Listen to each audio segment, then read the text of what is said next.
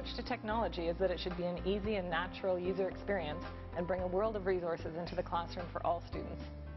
We're always developing new ways to bring the world to the fingertips of children.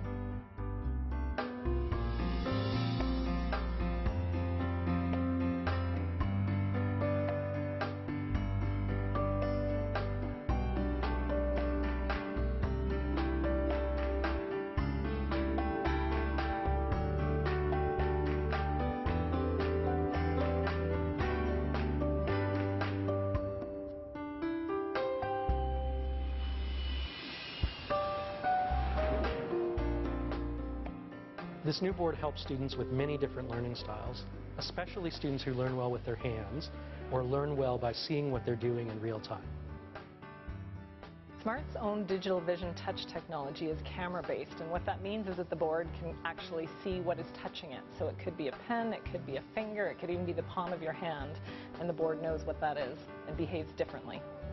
Collaboration is important so that students can learn team-building skills to work together, and the SMART board gives them the opportunity where we can have two students up at the board sharing ideas, working together to solve problems.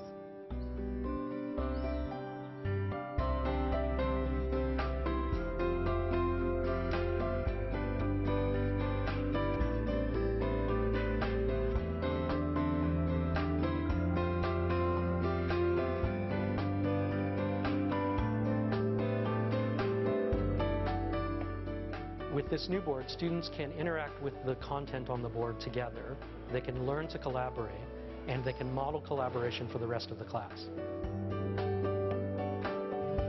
The goal is to create as many connections between people and their content as possible. The technology should be invisible.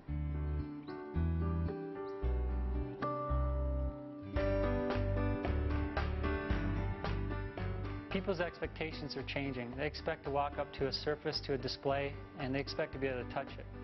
And SMART's been doing touch for a long time.